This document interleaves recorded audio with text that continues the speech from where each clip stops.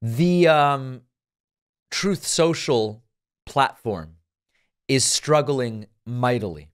We have recently learned about the degree to which Truth Social is struggling when it comes to user activity, but Truth Social is also struggling when it comes to the finances. And as I have said before, a free speech platform for the sake of being a free speech platform is not that exciting, compelling, or titillating a proposition to most users.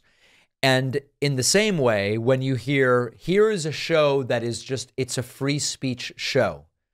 Oh, okay, sounds pretty boring if there's really no other reason for existence, raison d'être. If there's no other reason for existence than to be a free speech show. And quite frankly, that's what's going on with Truth Social, and it is failing. However, this did not stop the failed former president, Donald Trump, from posting video after video after post after video after video after video after article after post after video over the last 12 or so hours. And I want to focus in on 3 specific videos here because of their relevance and the importance to the following 10 and a half months that we face here in the United States, which will have both global and domestic impact. The first is the claim from Donald Trump that President Joe Biden has already rigged the 2024 election. Does he cite any evidence? I'm not going to spoil it for you. Let's see. But the argument is Biden's already done it. It's already rigged. 2024 will go down as the year of great and fully coordinated illegal election interference. Will it? By crooked Joe Biden, the worst and most corrupt president in the history of the United States.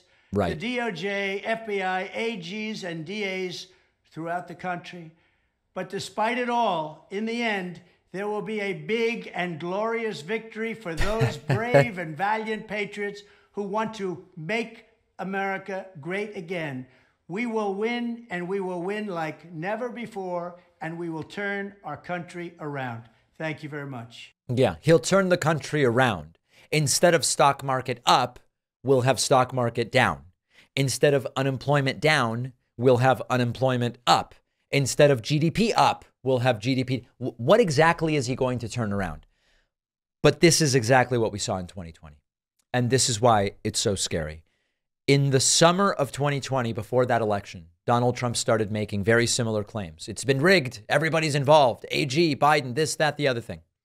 And then he almost stole the election after inciting a violent insurrection. It is not prudent, in my opinion, to assume that it will fail in 2024. And I'm going to be saying this a lot between now and then because these are the stakes. He's already making, even earlier than in 2020, he's making the same allegations about what Democrats are supposedly doing, absent any evidence. Trump then moves on in another one of these late night videos on Truth Central to the issue of presidential immunity. And Trump argues, if I can't have presidential immunity, nobody can. And so I will have Joe Biden arrested. This is a dangerous autocrat. I don't know where all the bells are that I can ring to remind you of how dangerous an autocrat this dude is and how dangerous he will be as president. Here he is saying, and you stick with it, okay? It's worth sticking with it. If I don't get immunity, nobody does. And that means Joe Biden's getting arrested. Everybody agrees that if I'm not entitled to presidential immunity, which I should be, I'm doing the affairs of state. I'm doing the affairs of the president of the United States and doing it well. We wouldn't have any of these problems if I were president.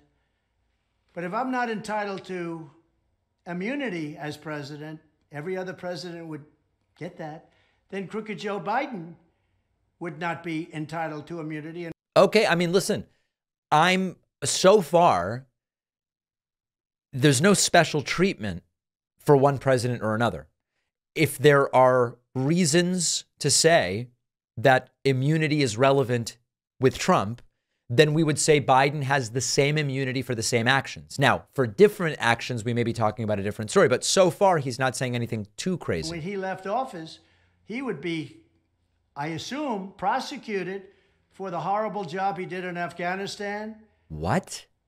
Killing soldiers, leaving Americans behind, leaving billions of dollars worth of military, brand new, beautiful military equipment that I bought in the hands of the Taliban, and basically surrendering. And there was no reason. We have to deal through strength. But notice, by the way, that very interesting cut they just threw in there.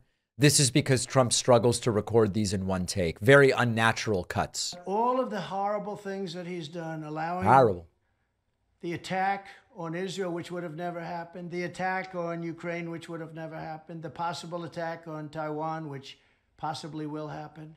The possible future attack is Joe Biden's fault. Losing our energy independence. By the way, that's a lie. The U.S. produced more oil and natural gas in 2023 than any other country, and then more than the U.S. in any other year. Just lies all the way down. But maybe most of all, for purposes of immunity and going after Joe Biden, is allowing millions and millions of people to pour into our border. Yeah. Millions and millions of people came in through our border under Trump as well. But it's only Biden who should be prosecuted for that. Coming from jails and prisons, coming from mental institutions and insane asylums, and terrorists coming by the thousands. If I don't have immunity, then no other president would have immunity, and Joe Biden certainly wouldn't have had immunity. All right. Would he, as an example, have immunity for all of the money he took from Russia or for all of the money he took from China? Remember, there's no evidence of that as well. So listen, you get the picture.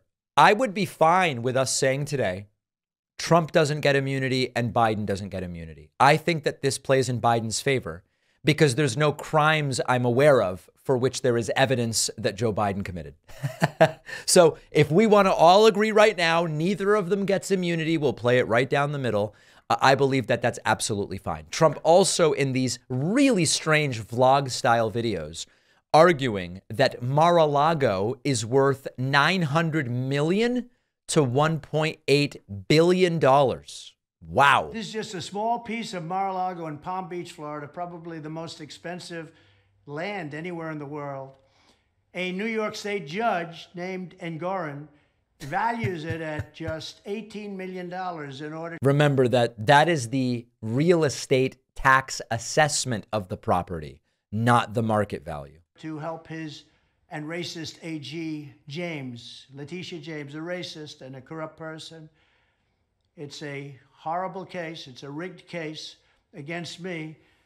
So they say it's worth $18 million when in fact it's worth 50 to 100 times that amount. No jury, no victim, only profits. And all right. So anyway, Trump says it's worth 900 by his math, somewhere around $1 to $2 billion. He says it's the most valuable land anywhere. In case you are curious, if you want to talk about the most expensive land in the world, usually we talk about Monaco, number 1, Hong Kong, number 2, London, number 3, New York City, number 4, and Tokyo, number 5. You might notice that West Palm Beach or wherever Mar-a-Lago is not on the top 5 or the top 10 or the top 20 or the top 30 or okay, you get it. It's not up there in terms of the most valuable land anywhere. This guy's unhinged. We need to move on where Trumpism goes to the dustbin of history. Let's make it happen in November. So much of the news media that we consume is corporately owned with all kinds of financial and political interests that influence the reporting. And our sponsor, Ground News, takes every source for every news story, breaks down who owns the media outlet, shows you how the story is being spun across the political spectrum. For example, I'm looking at this story about Republicans in Congress trying to pass a law to keep Palestinian refugees out of the U.S. Ground News shows us here the great article that The Hill wrote about it. But besides that, only right-wingers are reporting about it. Fox News, Breitbart, Washington Times, probably because it's something their readers will love and will eat up.